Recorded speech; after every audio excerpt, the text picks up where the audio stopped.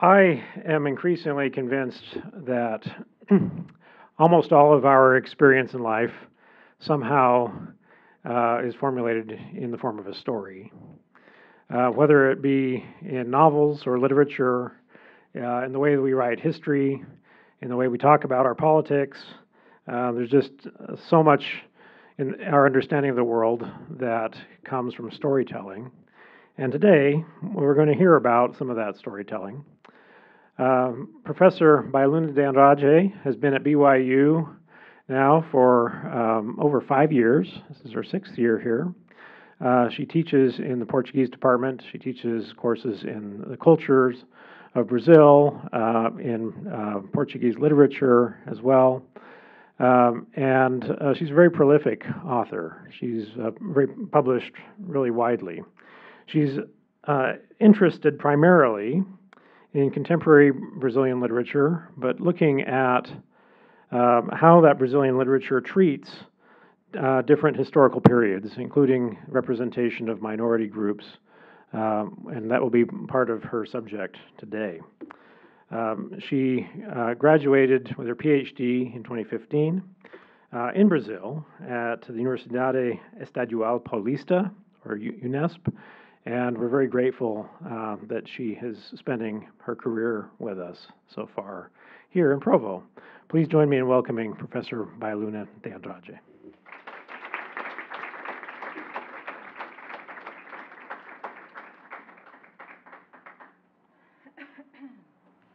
Thank you. Thank you for the introduction. Thank you all for being here with me today. When I was preparing my presentation and thinking about all my previous research projects, I was thinking that maybe back in the day, I should have pursued a degree in history and not in language and literature, because I am absolutely fascinated with human history. There are chapters of world history that horrify me. Some chapters amaze me, most of them just intrigue me. It's commonly said that history is told by those who won the battle, by those who have power. And isn't it interesting when we have the opportunity to read an account provided by the other side? So in Brazil, we have this very important historical and literary document, the letter that was written by Pero Vaz de Caminha to inform the King of Portugal about their discovery of the new continent. And they tell about the native people they find. And I always think it would be so illuminating if we could read about these encounters from the perspective of the native South Americans. But unfortunately, these voices have been lost or silenced. And then we have literature. And even though literature is not committed to verified or documented facts, it provides us with priceless opportunities to at least imagine how the world could have been or how it was from perspectives that have been silenced. My trajectory, as a researcher, demonstrates what literature is for me. It's a social praxis, a form of art that is motivated by social and cultural circumstances, and a record that can help us better understand those conditions and ultimately even provoke change. As a PhD student and later as a postdoc fellow in São Paulo, I dedicated myself to learning about German writers who fled from Germany during the Nazi period, and they formed communities articulating resistance in many different places. Those exiled intellectuals faced all sorts of hardships, but still many of them continued to publish and get involved in discussions on how to denounce the horrors of National Socialism. They were using their writings to advocate for a much desired and needed change in society. They were trying to tell their truth about the Third Reich. And it's interesting to note that most of them published fiction. So instead of publishing a diary or an autobiography, they chose to fictionalize their experiences of oppression, persecution, violence, and exile. And that makes me wonder, what can fiction do that a nonfiction book cannot? How much farther or deeper can literature reach if we assume the author's intent to spread the word about certain events or experiences? And these questions are still on my mind in my current study of historical novels. When I came to BYU in 2019, I shifted my research agenda to Brazilian literature, but I did not entirely change my interests or my approach. I started looking at how contemporary literature depicts a period of violence and oppression, but in my country, the military dictatorship that took place in Brazil between 1964 and 1985. I wanted to understand why so many authors, until today, are still publishing novels that thematize that historical period, or at least books that have that context as backdrop. When the dictatorship in Brazil came to an end, all the accusations of threat and torture, people who mysteriously disappeared after being taken by the regime, people murdered in demonstrations, intellectuals persecuted and exiled, all was swept under the rug instead of investigated and judged. The perpetrators of all that violence were granted amnesty, and a painful silence fell over that recent past. The collective trauma was never processed in the courts, but it is still being processed until today in the field of artistic and literary representation. So my readings of contemporary Brazilian literature investigating how violence and oppression have been portrayed in recent novels brought me to some authors who are not discussing the military dictatorship, but are also trying to uncover some of the silenced experiences of the country's past, the colonial past, which is my topic for today. Oh, I'm forgetting all my slides. Here are the German people and publications. And here are some of the publications in Brazil about the military dictatorship. Not that yet. So today we are going to start familiarizing ourselves with the tradition of historical novels in Brazil and observe how the genre has changed over the past 150 years. And then finally explore some recent novels that offer non-canonical perspectives of Brazil's colonial period. These new representations, in my view, they not only reveal historical facts under diverse lenses, but they have a lot to say about Brazil today, about our present. They meet very old demands for telling the story of millions of people belonging to historically marginalized groups. These groups, which include people from indigenous, African, or Jewish origins, as well as women and non-cisgender people, these people are usually absent or represented problematically in the novels from the 19th century. That's what we are going to see here today.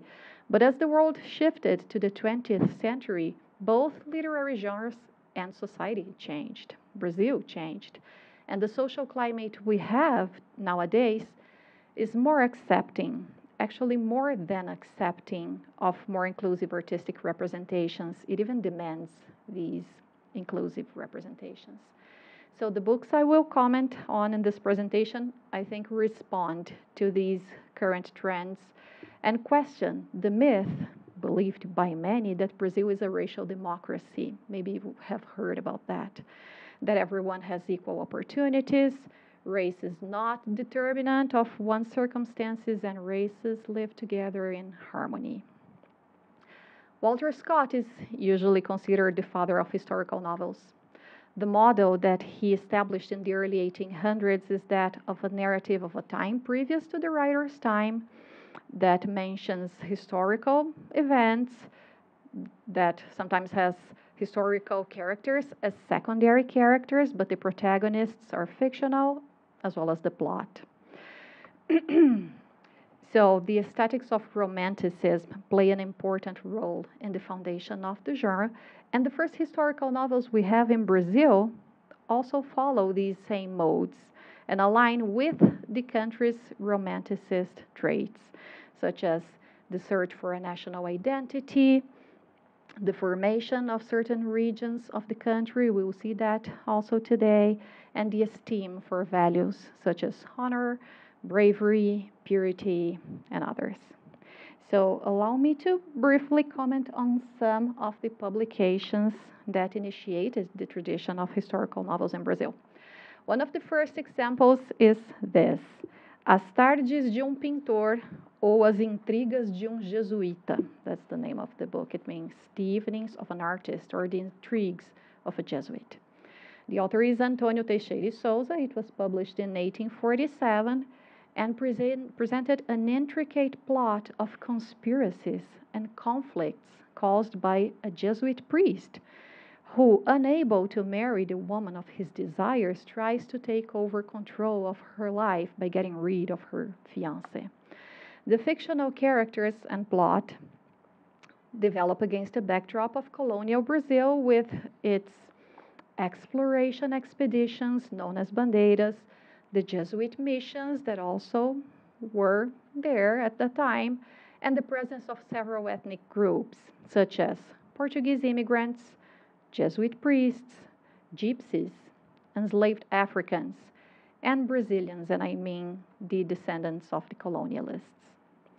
I wish to highlight only one episode of this novel. So, at a certain point of the story, there is a character who calls his recently acquired slave named Apolinario, and he asks if he wants to be freed. But there was a price: he would have to kill a man for his honor. And Apolinario agrees to that.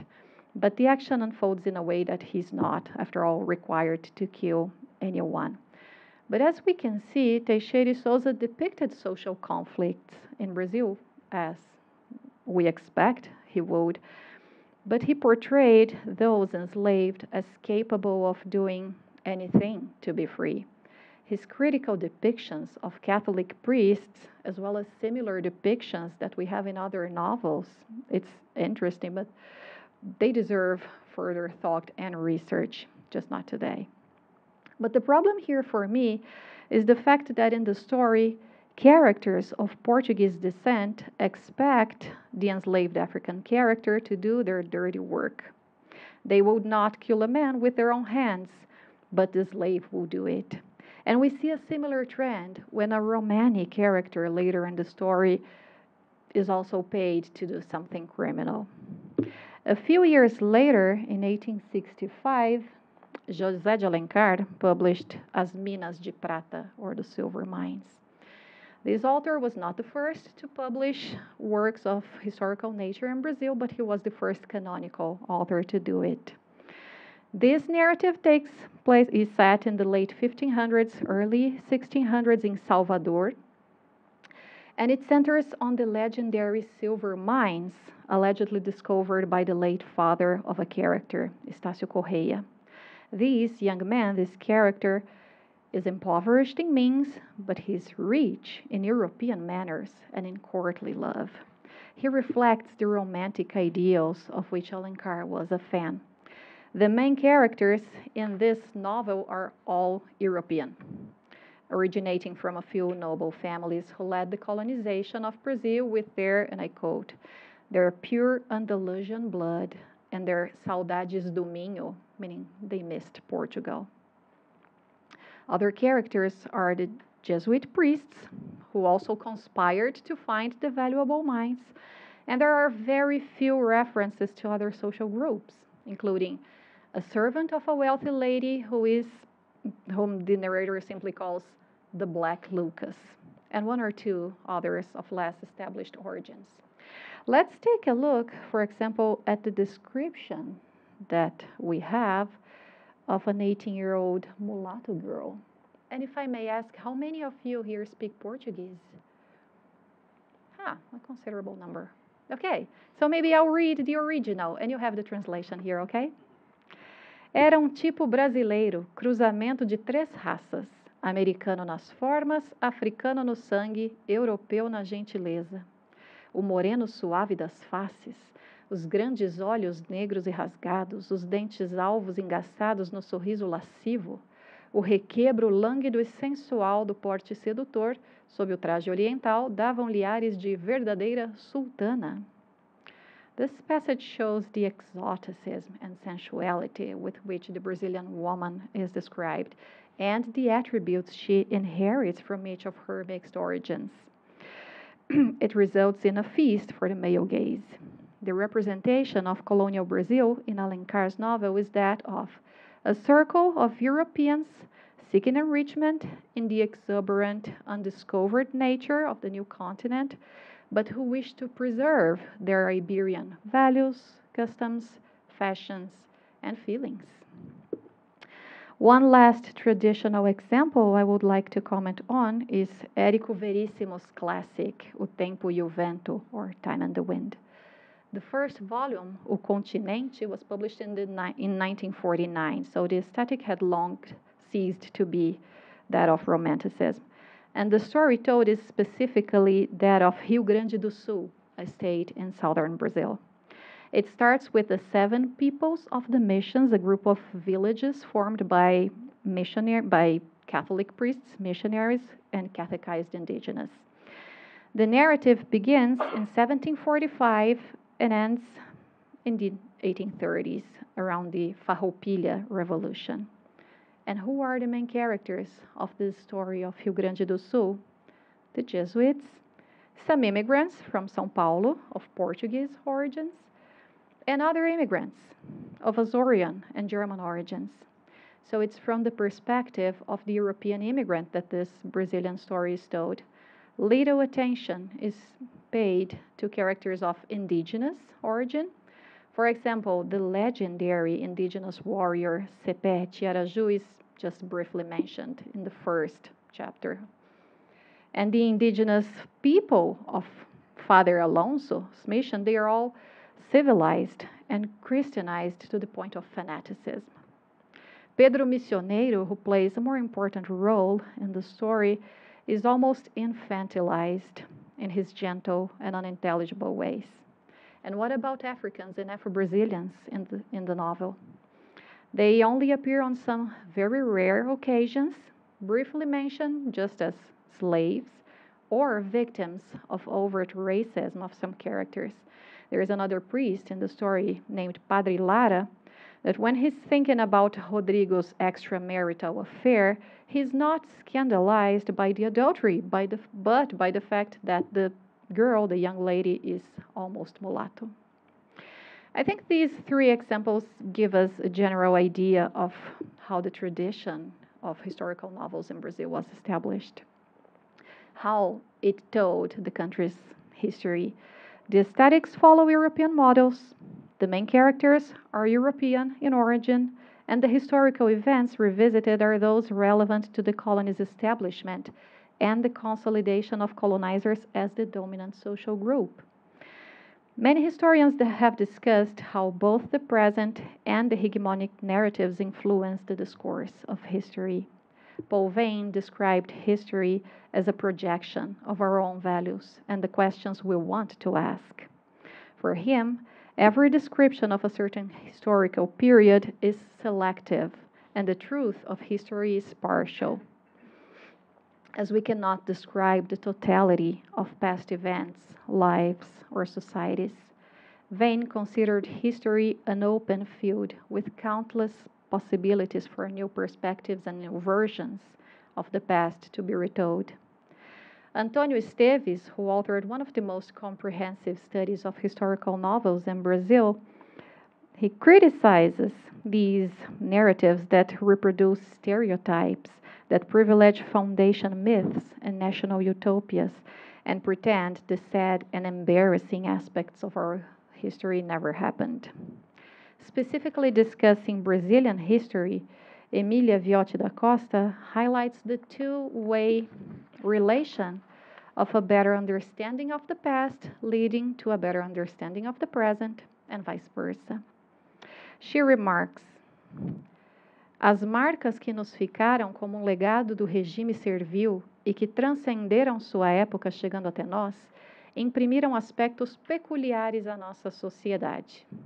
A concentração de negros e mestiços, os problemas de sua marginalidade, a questão do preconceito racial, as dificuldades para integração e adaptação dos descendentes dos escravos, tudo isso deriva do passado próximo, cujo conhecimento é essencial para a compreensão dos fenômenos atuais. Viotti da Costa adds that the end of the colonial system in Brazil is a long process that in some respects is still in progress nowadays. Depictions of the colonial period in historical novels from the 19th and 20th centuries, as well as its portrayal in recently published novels of historical nature, I think they reflect this ongoing process.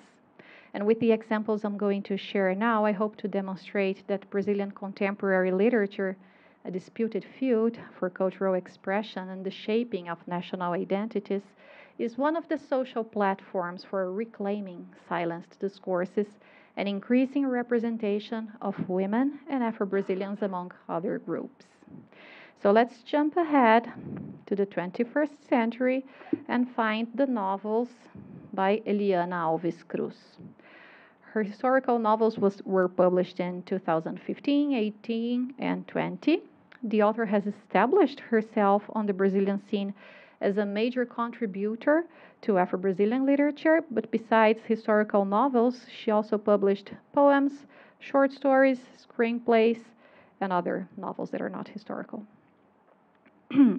In comparing her titles, Água de Barrela, O Crime do Cais do Valongo, and Nada Digo de Ti Quem Te Não Veja, to the more traditional historical novels, I want to highlight the role of African and Afro-Brazilian women in the development of these narratives as they reclaim their voice in these stories and in history. The narratives are permeated by the violence of the historical processes represented. And by violence, we could take different definitions here. I use this one from Jaime Ginsburg, who defines it as that which implies physical violence and intentionality. For him, o reconhecimento do problema social da violência pode surgir de modo muito nítido em momentos posteriores a episódios de genocídios. Quando vemos em um cinema, ou pela televisão, ou pessoalmente, as ruínas e os cadáveres de um ato de extermínio assombroso, a violência pode dar lugar a uma forma de melancolia coletiva. A não aceitação da perda pode levar a uma rejeição da realidade imediata e a uma relação tensa da sociedade consigo mesma. The violence of the enslavement processes used in the colonization of Brazil is not there for us to see in person or on television, but in the ruins they left behind. And what are those ruins? The exclusionary structures that still make Brazil a place of inequality and racial injustice. As Brazilian historian Lydia Schwartz says, our present is really full of the past. Our present, yeah. So let's look at Eliana Alves Cruz's first novel, Água de Barrela. The book contains many photographs and images, as well as a family tree linking the characters in the novel to the author's own family, giving the narrative historical weight and authenticity. At first, the characters are on the Nossa Senhora da Natividade plantation in Bahia, and although the narrator also traces the family history of the plantation owners and comments on the elite of that region, it actually centers on the challenges and violence suffered by the enslaved people on the property. Some of the stories about their happy days in Africa, the kidnapping, the transatlantic journey, the purchase, and the adaptation to their new situation are retold. Each stage of the story is permeated with abuses and reactions, impressions, and well-constructed subjectivities. They are not, as in traditional narratives, simply black people or Africans or slaves. No, they are individuals with a history of resistance and a network of mutually supportive relationships. When the young character Eva Oluva dies in childbirth, she leaves behind her baby Anolina, who is cared for by Umbelina and does do as if she were of their own blood. These women support and care for each other during every stage of their lives. When Annalena is given as a treat to the colonial's son at the age of 14, it is from those women that she gets the strength to endure the humiliating sexual exploitation that she's forced to experience. When the girl was still a baby, Umbelina took it upon herself to keep the faith and tradition of her ancestors alive and consecrated Annalena to Oya, an entity from African religious tradition. The novel says the following regarding their trips to the terreiro, hidden from the owners of the farm. It was a long journey, which had to be done in parts, as they couldn't leave the mill for long periods, but which resulted in more unity between them and a sense of how to endure so many trials in a single lifetime. With the abolition of slavery in 1888, the characters gain new opportunities to support each other in their quest for self-reliance. They work, they fall in love, they have children and grandchildren, they sell sweets on the streets, they cultivate their lands, they go to school, and they lead their lives and their families as best they can. Their leading role is even admired by a rich young feminist, Lily Tosta, who comments to her mother about her admiration for Damiana's family. Damiana is Annalena's granddaughter. So Marta, Damiana, Maria da Glória, Nunu, and so many others. It's through the lineage of women that Eliana Alves Cruz's novel places the history of Brazil along the paths of those who were once enslaved, but who later built the country with their work, with their affections, their religiosity, and their wisdom. The novel O Crime do Cais do Valongo is also about the intelligence of African women. The narrative is divided between two voices. We have a free man, Nuno Moutinho, who is investigating the murder of the slave trader, Bernardo Viana, and we have the young enslaved woman, Moana Lomoé, who belonged to the dead man. In the construction of this character, I would like to highlight the voice through which she conducts the narrative, and more than that, she conveys her story to an interlocutor, the English abolitionist Mr. Toole. So Moana recounts her abduction from Mozambique, recalls the history of her people and the landscape of her land. She reflects on the differences between Christian religiosity and the beliefs and traditions of her people.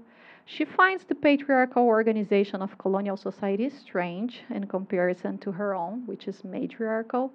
She analyzes her reality and the processes by which her freedom and her life were taken from her and from so many others. The young woman affirms her identity. I am a Makua Lomoe. And she hides the fact that she is literate for her own protection and advantage. The construction of such a character breaks with the traditionally limiting representation of hegemonic discourse, which relegates African peoples to a culturally and intellectually inferior position. Moana has the voice, the story, and at the end of the novel, she has the control over her life. The other narrator, Nuno Moutinho, at the end of his investigation, observes Moana and her fellow enslaved friends, Mariano and Rosa, and comes to his first conclusion, which is the three of them had more power than the intendant.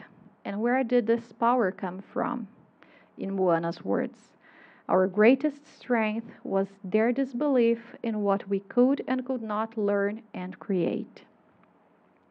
Another character, by Alves Cruz, has similar control and industriousness, this time in the novel Nada Digo de Ti, Quem Te Não Veja. Vitória is a character of great interest, not only in this novel, but in the set of characters created by Alves Cruz, because of the multiple transgressions of the established order that she commits, and also for being able to guard herself against the violence directed at her by the religious order. In a historical context of rigid control of behavior, including sexual behavior, Vitória dares to identify herself as a woman, she is transgender, and conquer her freedom through her cleverness and artifices that are partly unknown to the reader. She was known as a mandingueira, or as they used to say, calunduzeira, meaning a healer with mystical abilities. She was always impeccably clean and tidy, and many turned to her for her powers to cure. Despite the accusations she suffers in the story at the end of the narrative, the narrator, who calls itself Time, only reveals that Victoria had escaped from prison, and we don't know anything else about her. Another character in Nada Digo de Ti is Quitéria. She was raised in the Muniz household, and she's described as so skillful and so beautiful. This young woman is victim of the jealousy and malice of Sinha Aninha. Even so, the girl who preserves her faith in the Orishas despite the prohibitions does not become hardened or bitter by the injustices she has suffered, but keeps her hope and purity of character during the narrative until her companion manages to buy her freedom. Like Quitéria, it's distinctive of the characters in Eliana Alves Cruz's historical novels that they do not bow down or surrender to the evil of that universe of daily violence so skillfully reconstructed by the author, who is a journalist and does extensive archival research in preparation to write her novels. These women, figures in a new representation of Brazilian history, retain their character, their affability among their affections, their values, and their faith. They respond to the desire of the Afro-Brazilian majority of the population for a representation of the country's history that does justice and gives dignity to such decisive characters, both fictional and historical. Eliana Alves Cruz's historical novels, therefore, not only reconstruct Brazil's past, but are also the flagship of a change in discourse and paradigm underway in our society, which is becoming more open to new perspectives, different voices, and other narratives. At the same time, such novels are also more realistic in the sense that they depict conflicts and nuanced perspectives not presented in the traditional historical novels. Fernando Novaes, a Brazilian historian, observes that colonial society is often and mistakenly seen as stable under the patriarchal domain, but the relations between workers in servitude and farm owners were actually under constant tension. He points to slave labor as the distinctive mark of our social formation, one that not only prevails in the productive system, but also shapes social relations and structures. Such complexities are more likely to be represented in recent historical novels than in the old ones.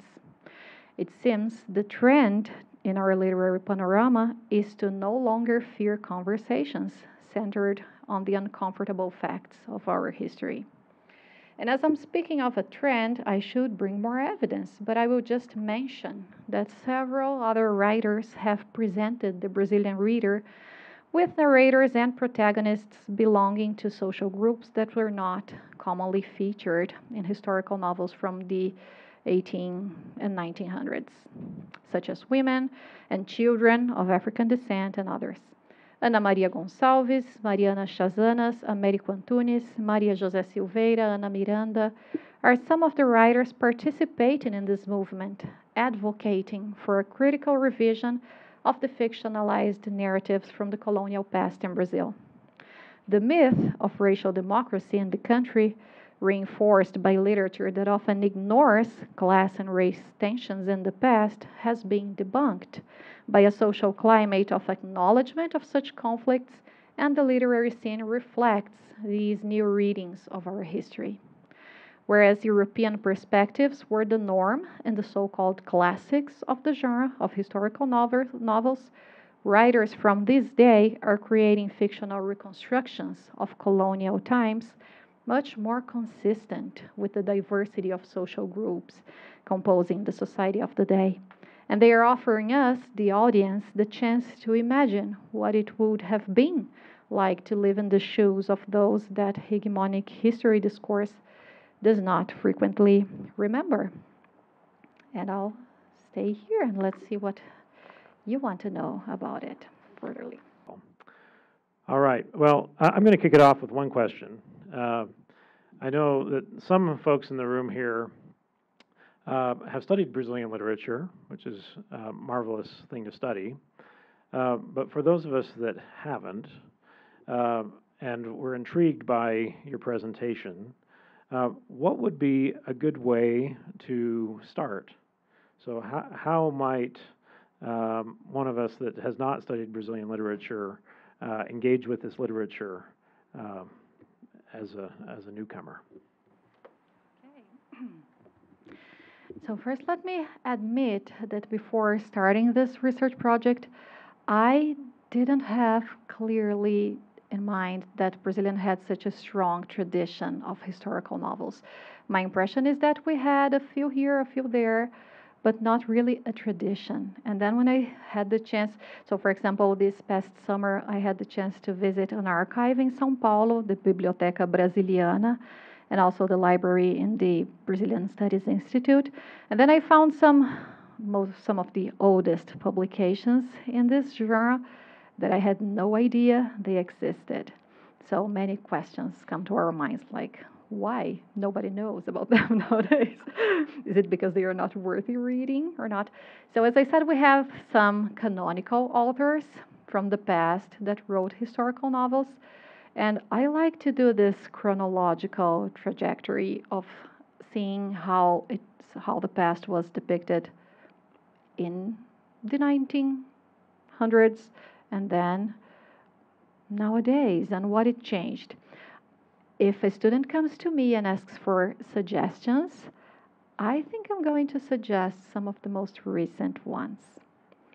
Maybe for obvious reasons that they are going to be more instructive in teaching them not only about Brazilian literature but also about Brazilian history, even though, as I said, literature doesn't have that commitment to the truth. But I think these ones that we have nowadays, they're able to raise questions not only about the past but also about the present, and we can become aware of things that are going on in our society nowadays reading these historical novels. So I think some of those authors that I showed in my last slide are a good starting point for someone who wants to have a better idea of what a historical novel from Brazil is like. Okay.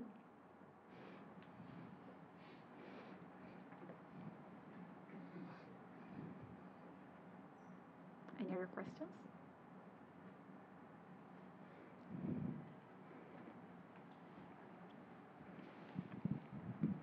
Hi, my name's Ashley. I'm a psych major, but I was just curious what other things you want to see happen as a result of these more accurate histories being done, like changes in schools, how they teach, or just anything that you hope to see or have already started to see based on this more correct version of history. Thanks. That's an interesting question because some years ago there was a change in educational laws in Brazil that were trying to, well, I don't know if that's the right word, but they were trying to, yeah, not force, but encourage teachers in education to include Afro Brazilian history, Afro Brazilian culture, Afro Brazilian literature to their curriculums. So I think this change is already underway for the same reason that we have this change in literature, because that's something our society has been wanting and needing for a long time. So I think what I can anticipate from my research is that more and more I'm going to see the connection between the literature that is produced and the social and even anthropological aspects of the society of this day. Thank you, Ashley.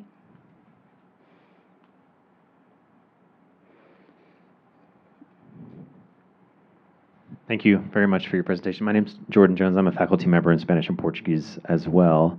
I wanted to ask you a question about identity of the writers and what they write about. So it seems like in your talk you talk about those who write about the dictatorship, and I know from what I understand many of them are children of people who were exiled or who were impacted very very directly by the dictatorship, and Eliana Alves Cruz being, in Agua de Bahala, she connects herself to generations of enslaved people. And so I guess I'm wondering to what extent an author, or what your sense is for Eliana Alves Cruz or other authors in terms of deciding on a topic that needs to be maybe not rewritten, but explored more thoroughly.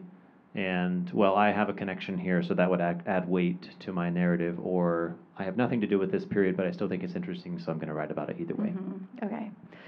So I don't think that happens always, but yes, many times what we see moving a writer is some sort of generational trauma, if I can call that. We have other concepts when we are talking about the military dictatorship. But I can see clearly why they are motivated to write about these things and why they are personally invested in helping to bring these changes to our society. I think it's interesting because, well, as a scholar, choosing to write about those topics, I'm obviously not processing any generational trauma, but history can become very personal to me also in another sense. But let me not deviate so much about what I'm talking about. So I think that's not exclusive to these phenomenon that we are seeing here. I think that if we investigate an author's life, at least from these that are more present in media and that are presenting their ideas and taking a stance in society, we can clearly see why they want that change to happen. And it's interesting to note that these authors, they are authors, as you saw, the majority of the ones that I showed here are Black women. They are forming a growing group of authors who are occupying a space in Brazilian literature that a few decades ago was not occupied by them. We have research showing, even quantitative research showing, that the profile of the Brazilian writer and also of the protagonists was usually what? White males from the South and Southeast, highly educated, usually employed in journalism or higher education, and not, to our surprise, protagonists also aligned with that profile. But from 10 years to now, maybe you can help me with those numbers, because I know you have read those articles too. We are seeing an exponential growth in the number of publications by Black authors in Brazil. And I bet that there has been an increase in general in numbers of publications, but by the fact that this ethnic group is not staying behind, I think it shows a good tendency in that sense.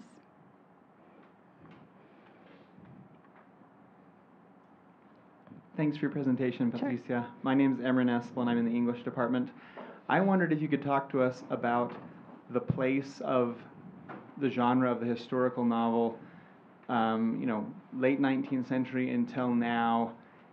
Is it a popular genre that's read by a lot of people? Is it a genre that's taught much at, if you're a high school student in Brazil, are you reading this genre? If you're a college student, are you reading in this genre? Where does that genre fit in what a, let's say, literate Brazilian would be reading back then and now? I think I can talk from my experience. And as I said, being born and raised in Brazil and having all my education in Brazil, I was not familiar to that strong tradition. So what we know is, for example, in the 1800s, during Romanticism, there were the first ones that are still known to the larger audience nowadays.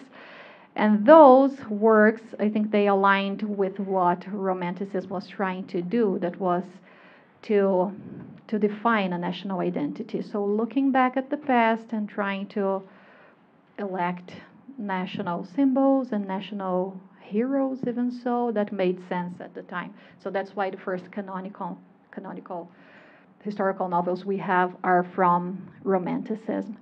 But I think nowadays, with this surge in numbers of works being published by authors who are engaged in discussions with the society, I hope it gets more known to the public. I don't think students at schools are reading historical novels by now, but maybe in the future.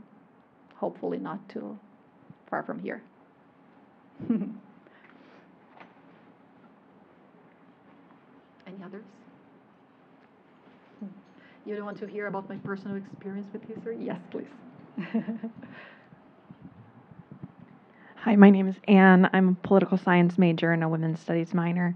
And maybe this is really pessimistic to assume that there has been some, but I'm just wondering, like, has there been like pushback on this movement and some sort of like kind of negative reaction that leans more into kind of that cleaner, less diverse narrative, and what has that pushback looked like? I don't think there has been any negative pushback against the authors by the community of authors. Maybe there has been some pushback against changes in curriculum. People are discussing that all the time. I do remember only a few months ago. So in Brazil, when you want to get admitted to a university, you have to take this very long test. And for part of this test, you have to read some certain novels. And I do remember one of the most important universities in Brazil changed their reading list. And they said, okay, for 3 years, we're only going to read novels by women writers. And that raised a huge discussion on, okay, so you were trying to force diversity, and that's not how it happens. I think we can see a stronger pushback in political actions, in, for example, how do you call that here? Ações afirmativas? Affirmative actions. I think that will obviously raise more pushback, but I think inside the community of authors, I don't think people think they are losing space for other authors, but maybe in curricular choices, that could be the case. I do see some controversy in that field.